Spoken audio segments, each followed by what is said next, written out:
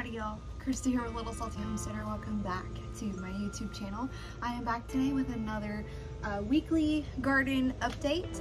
The heat is really on here early July in North Texas. We are in triple digits now, so some things are thriving and a lot of things are struggling. So let's go see what's going on.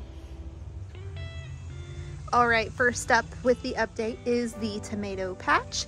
If you did not see last week's update, we did put the 40% shade cloth up over the tomato patch. It is making it about 10 degrees cooler underneath, which should extend the season of the tomatoes quite a bit. I had been battling spider mites for a while. It looks like that issue is much more under control. If you look at this new growth, it's nice and green. Right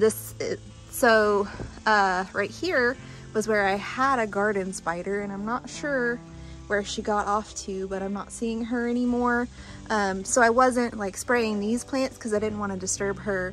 So they still had a bit of mites doing their thing.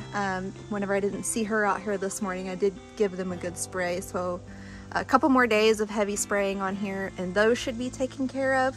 But overall, most of the spider mite issue is much more under control over here. This bed is quite wild and a little bit unruly and kind of chaotic. What I have going on here, aside from the cherry tomatoes across the back, are tomatillos, and this is one plant, this wild and crazy thing. All of this is the same plant, and it's just like laying across. Oh, look at the wheel bug, y'all. Look at that guy. Hello.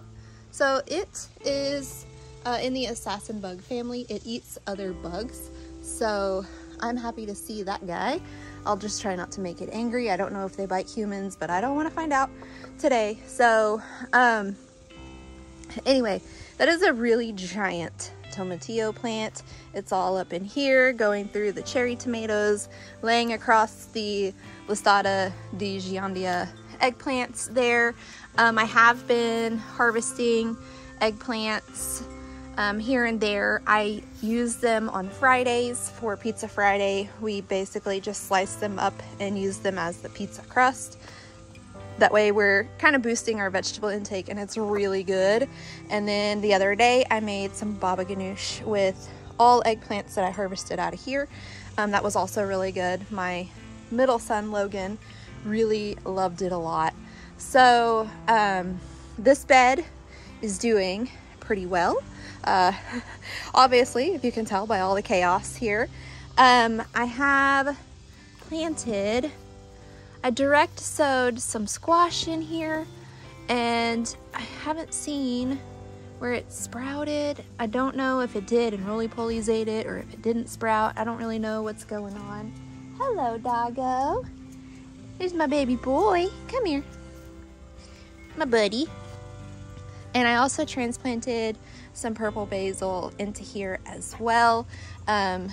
My goal with the purple basil is to be able to make pink lemonade with Lily. If you guys want to see that process, just let me know and I'll get a video up on that because it's pretty cool. Just walked through a spider web. Welcome to gardening. Okay, so this middle bed is also one that is quite chaotic and messy and wild and a bit unruly, and I'm okay with it. So these plants right here, these first few, are starting to fizzle out. There are still some tomatoes growing on them, but these are determinate plants. So once these come off, then I'm just going to remove these 3 plants. So there's 2 Romas and a Marglobe over here. Those will all come out and that will start to make some room for some fall plants once, you know, it's time to start transplanting the fall garden out. The rest of the tomatoes in this bed are indeterminate varieties, so I am trying to keep them alive for a while in hopes that whenever the temperatures do cool back down, I'll get more tomatoes. Now, one of the plants that is doing just, I don't know, it's really unstoppable at this point. This plant that's doing really well is the porter, and these are like kind of apple shaped. They're not very big. They're the equivalent of like larger, super large cherry tomatoes, almost like a salad size. But the plant is just like utterly, ridiculously prolific. I mean, you can see all the tomatoes in here. These are all from the same plant, all down onto the ground. I'll be harvesting tomatoes later today because there's just tomatoes everywhere from the Porter tomato plant, and I am beyond cool with that because that means that I will have fresh tomatoes through the heat of the summer, which is awesome. So as we come down here, we can kind of see where the birds are using the woolly Kate tomato as their personal water source, and I need to come harvest some of these off just because they're kind of rotting on the vine. I just haven't gotten to it yet. I cut down the borage that was here because it got sick. I think it got this sage plant sick. That is just dying off, and so I just need to pull it out and make sure that I don't plant anything in that exact spot. I do have some profusion zinnias planted right here. I am okay if they don't flower, you know, like if that, whatever was happening with the borage is in the soil. I have accepted that these may die, but I'm hopeful that I will get some flowers from them right here. And then I have more purple basil that was transplanted in. This basil is starting to get more sunlight, so it's finally starting to grow quite a bit. There was so much going on right here. It was just so full that a bunch of stuff down the middle was just like not getting any light at all. You can see another basil here finally getting light, and then there's like little marigolds that are finally getting light. So as I start to remove plants, more light will trickle in, and those plants that are down the middle will start growing and flourishing a bit better. So what we have over here is this is the Black Beauty tomato on the end here, and I'm just trying to keep it alive. I'm not sure how well it's going to work out. This one next to it is a mystery plant. I am of the belief that it might be an Arkansas Traveler, just because it's had the same size tomatoes as the other Arkansas Traveler. And then I have a Dark Galaxy tomato over here that has a couple of tomatoes on it. And then I have cow peas planted down, and some, like this one is all dried out. So let me go ahead and harvest that, and I'll shell it in the house. Well, I accidentally took the whole plant. Good job. Anyway, so I have cow peas planted here. This one I've already harvested several off of. The variety that's planted in this bed is the Phenomenal, and so whenever you shell them, they actually do look like the black and white spotted cows, and they're super cute. There are some that are growing peas farther down the bed. These three plants are the ones that are getting the most light, so they're the ones that are providing the most peas at this point. This bed, this third bed, had the largest tomato varieties. So my really big Italian heirloom, giant Syrian, giant crimson, Texas Star. It had Thorburns terracotta, Sart Roloi, I think is how that is pronounced. Several have been cut down just because they, as soon as it got hot, they said no thank you and just gave up on life. I do have one Rebel Starfighter Prime here that I'm trying to keep alive to hopefully get some more off of when and if it ever cools back down. Thorburns terracotta still alive here. I have both Thorburns terracotta plants. This is the other one. The one on the corner is Italian heirloom, and it has outgrown the shade cloth. It's growing up and beyond. Just trying to keep it alive. I don't think that whenever, you know, the temperatures cool back down, that there will be enough time for the tomatoes to grow and to get ripe on the vine, but we'll see. I mean, before, you know, the first fall frost or whatever. And then on this side, this is a Japanese black truffle plant. Birds, you can see where birds took their tomato tax for keeping the grasshopper population in check. They have also taken their tomato tax on these giant Syrian tomatoes. I'm probably just going to cut down this entire row. This is Costoludo genovese, also birds taking the tomato tax. And then this is a black from Tula, birds again taking their tomato tax. So I think it's going to actually benefit me a bit more at this point to just cut these down, get this bed ready for fall planting, and just keep the back row, try to keep those alive and healthy since they do get a little bit of the shade cloth. These don't get any. So this one does have cowpeas planted in it as well. And what is growing in here is the purple hole pink eye, which you can see right here. That's planted all down the back side of the bed. The vines get quite long and vining, so kind of just growing wild through there. This Persian basil is probably like 3 feet tall. It's huge. So I've been coming out and just snipping it off to keep it from bolting. And the new leaves are super purple, so we can use those to make pink lemonade, probably pretty soon, basil lemonade. So overall, the back 2 beds of the tomato patch are doing pretty well. They're pretty healthy. This bed, I just need to come through and remove some plants and then, you know, try to help those back plants stay alive as well as I can. I need to figure out a bird bath / bird watering situation so that they won't be dive bombing the tomatoes for the water, because I do like having them around for various pest control, and it's really nice to hear them chirping in the mornings and stuff. But I don't want them necessarily, you know, that taking their taxes out, their grasshopper tax on my food that I'm growing. So that's something that I need to figure out very quickly. Since it is so hot, I do want them to have water. They need the water. So that's why I haven't really complained too much about them going after the tomatoes. But it'd be nice if they had, you know, their own devoted water source. Now, these 2 beds are going to look quite different than last week's weekly update. I did come out here and I did do quite a bit of pruning on the basils. The only basils that I did not prune were the blue spice basil.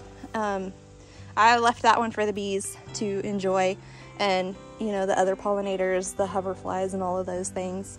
And it smells really good. So I left this one to just go nuts. I may come back and prune it if it starts like dying off and fizzling out. We'll see.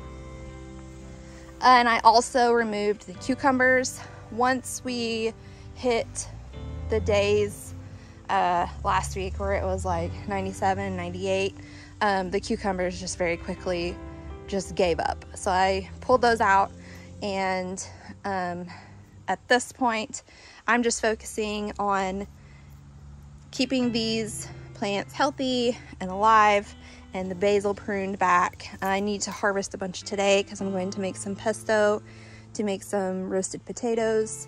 And then I also transplanted in some basil plants here and there in this bed. And then I also planted squash seeds in here, but I haven't seen where they have germinated. So I don't know if it did, or if I just need to plant more seeds, or roly-polies ate them, or well, I don't know. I'm not having the greatest luck with squash this year, but I'm going to keep trying. And then the okra is starting to really just do well. The ants really love the okra pods, so I have to get out here with the water hose every morning and spray them off, but it's not that big a deal, you know. But yeah, these are starting to thrive. Okra does fantastic in the heat, and as they get bigger, they're going to help cast some shade over these sweet peppers, which will help them stay a bit healthier, extend their life a bit. And then since, oh yeah, so some other things that were taken out of this bed. There was a borage here, this one right here, that had like flopped over and was looking quite sick, so I cut it out. There was a marigold here that had white marigold flowers that had flopped over, and it was not doing very well either, so I removed that one, and that opened up quite a bit of sunlight for this basil right here, which I think is red opal basil maybe, so we can use that one for the pink basil lemonade as well. And then this cardinal basil is starting to form the flower heads, and I just want to take a minute and admire how pretty that little flower head is. Now it will get taller, much like those, but if you'll notice, it's like a red burgundy color compared to the other basil flower heads that are like white or purple. So it's really, compared to the other basil heads that are like white or purple, so it's really stunning. And I imagine that once it does start forming flowers, it's really going to attract a lot of pollinators. That is the whole reason why I grow this variety. This is cardinal basil, is because of these flower heads. This is the first year that it has actually bolted for me, and this is my third year growing it. So I think it's like more of a heat tolerant variety, and it takes a lot longer to go to seed, but it, you know, it looks like this year I'm finally going to get to see flower heads from it, which is really exciting. And then right here, this squash plant is doing really well. I do check it regularly for squash bug eggs and then the vine borer eggs. I haven't seen any yet. Supposedly, I do see like lots of little black ants. I'm not too concerned about those. Supposedly you can burn the squash bug eggs. I will probably just tear that leaf off and throw the whole thing in the garbage. I'm not really sure. And then this is the yellow scallop squash. It's finally starting to put on lots of good growth. I pulled out the nasturtiums here, so I think that it finally has room to like stretch its legs and, you know, live its life. Oh, the other thing that I pulled out, I was just looking at these radishes and I realized the other thing I pulled out was the white icicle radish out of these beds. If you guys watched last week, you'll remember that they were kind of leaning over and just kind of making a big mess. It had actually broken this heavy hitter okra here, which is now like leaning. I need to probably try to stake it like this and, you know, perform plant surgery, but I have not. It's still alive, so yeah, that's really interesting. That okra really just wants to live. So yeah, I pulled out all of the white icicle radish. I did save a big bunch of the seed pods. Once those dry out, I'll just save those seeds so that I'll be able to replant white icicle radish next year. And then this bed is more of the same. I did more cleanup, removed sick plants, pruned down basils. You can see that it's really trying to just go to seed very quickly. Anyway, yes, pruned down basils, removed sick plants. I transplanted in purple basil and then another profusion zinnia there, which some bugs have nibbled on. And then this squash actually did germinate, so that will probably start growing big and leafy very soon. And then these okra are also doing quite well. Actually need to harvest that one. And then we have blooms all the way down. That one can be harvested as well. So I have a few okra pods I can harvest. It is very slow to start, like you'll harvest 2 to 3, and then before you know it, you're harvesting 50 pods. It happens quite quickly whenever it gets hot, since okra does so well in the heat. But again, this is just another bed where I'm just trying to keep plants healthy and thriving through the heat, because it is getting quite hot quite quickly. But as you can see, the beds look pretty good. So just kind of stand back over here and give a view of all 5 raised beds. And that front one just looks very out of control, so I do need to do some work in that one. sunflower patch. I'm thinking that I need to bring the ladder out and prune some of these branches back a bit so that some more sun will get through here. We do have a few that are blooming. Like this one is just absolutely stunning to me. And then we have the shorter, super bright yellow one. It's actually not even that short, it just leaned over. And then I think this one is about done, but very beautiful. And then we have these smaller guys on the end over here. Right here. I did come through and plant some more seeds, 2 different sunflower mixes through here, watering it in really well, making sure the soil stays moist. So hopefully we get a second run of sunflowers through here before, you know, we get freezing temperatures, which seems silly to think about whenever it's 100 and something degrees outside, but here we are, dreaming of colder temperatures. Okay, so flower bed. It's kind of in like a bit of a transition point. I had started a bunch of heat tolerant varieties by seed, and then got them transplanted out into here finally. So what we have going on is zinnias, gomphrena, more zinnias, sunflowers, and then some marigolds, all supposedly very heat tolerant varieties. So my husband Jake and I transplanted them out all the way down the flower bed, and everything else that's like already well established was here. We just didn't remove it. So we have some amaranth there, the snapdragon that is like unkillable. It's my favorite snapdragon. We have Diablo Cosmos, this Sahara Rudbeckia that is finally opening. It's so darling. We have geranium there, and then we have, this is called a blood leaf, and I'm not really sure like if that's what it's supposed to do as it ages. I thought it was going to be like a shorter plant, but that's okay. It does add color against all this green, so that's nice.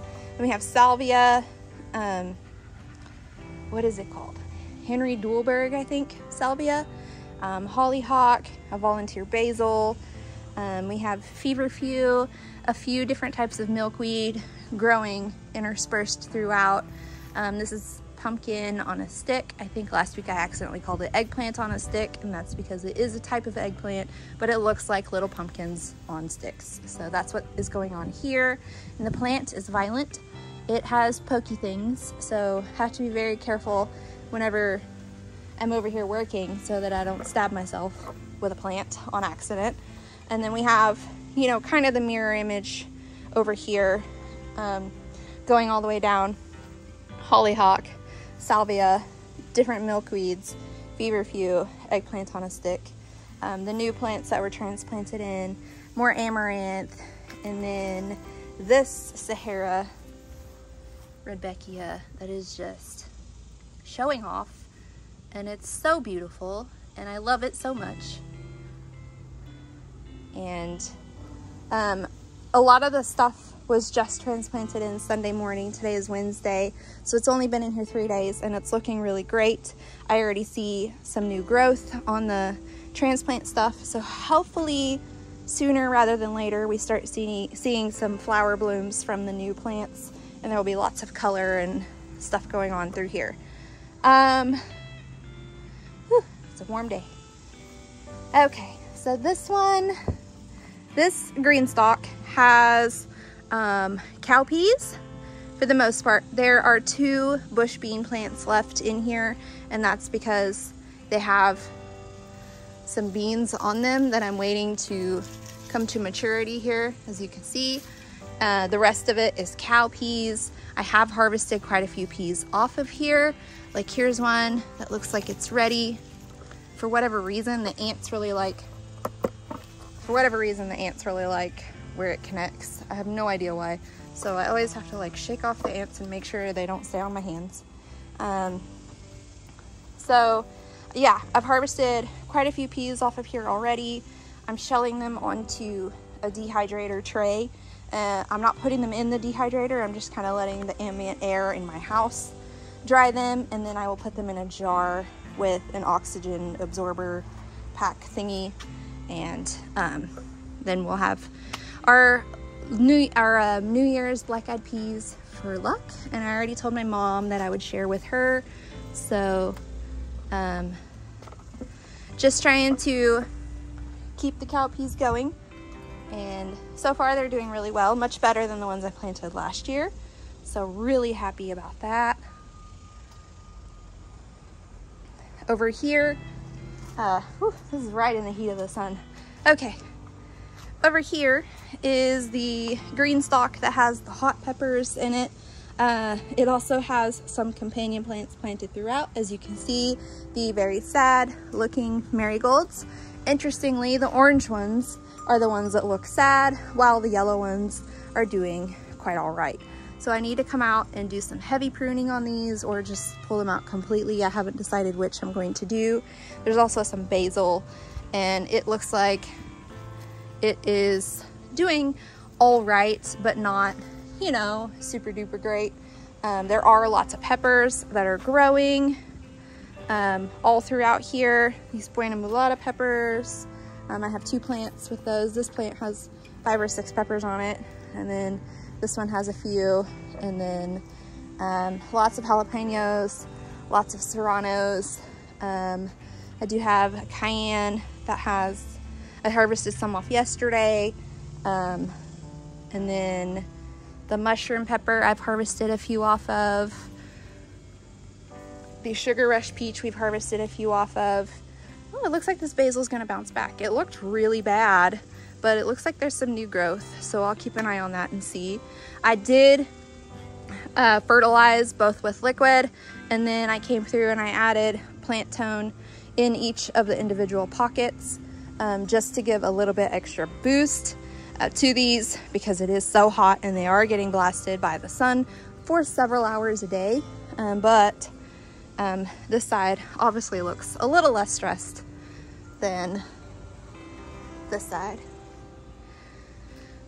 So, but I mean, overall the peppers look pretty well. I think once I come through and I pull out these orange marigolds, the green stalk itself will look a lot healthier. I see a couple of pockets that are a little low on soil, so I can top them off with soil, and then that will help insulate the roots of the plants a bit. But overall, it's still doing okay, considering, you know, how hot it is and how much sun it is getting. And then over here, the hodgepodge green stalk. I have harvested a few okra pods from the okra plants that are in here. So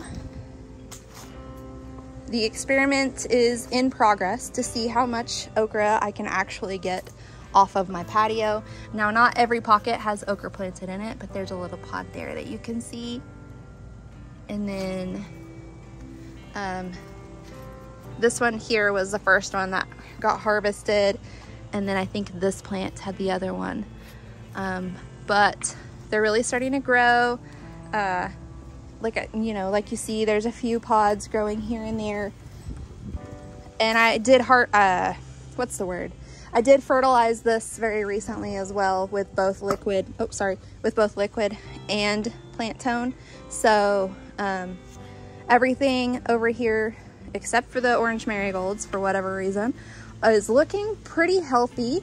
The Aleppo pepper still just has the 1 pepper on it, but that's okay. I wasn't, you know, I'm not trying to feed my whole family off of Aleppo pepper, so it's okay. And then we have habanero here as well. Lemon habanero here. Looks like that one's going to be blooming soon, so that's exciting. And this Carolina Reaper hasn't really grown a whole lot. Maybe it's getting too much shade. Maybe once I remove this, that'll help it get some more sun. Obviously the mint is doing well. Minting, I'll tell you what. But overall, this green stalk is doing really well too. That was chamomile that has kind of fizzled out. I will just come in and I'll cut this back. Right now it has dill also growing in it and mint also growing in it. So there's definitely life happening in that pocket. Chamomile just doesn't like the heat, and it got hot. It went from comfortable to way too hot, way too quickly, as things usually do. And then the last kind of update, strawberries. As you can see, there's still only a few. That's okay. Last sort of update, I have some fall garden seeds started here. So there's Brussels sprouts and 4 different varieties of petunias that are started here. There will be a seed starting video coming out on Monday detailing all of that. So be on the lookout for that. And I may replant some squash seeds just to make sure that, you know, I get more than just the one plant that just sprouted, and then hope for the best. I don't know. I'm really hopeful I'm gonna get some squash this year, but that's kind of everything that's happening. The lime tree, these limes are still trucking along.